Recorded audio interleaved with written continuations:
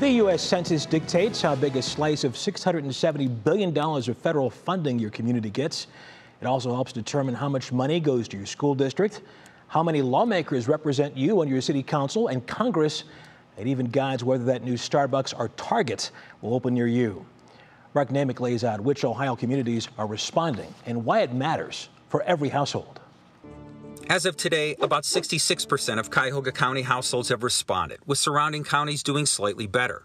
In Cleveland, the figure is just 50%.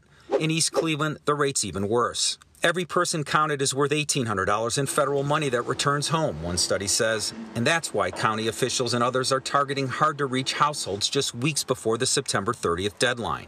People don't respond for many reasons, says Erica Anthony of Cleveland Votes, a nonprofit leading the census count in neighborhoods. The mistrust of government, particularly for Black and brown people, is not something that is new and unique for 2020. Also affecting the response rate, unstable living arrangements and a lack of access to the internet at a time when the census is pushing online surveys.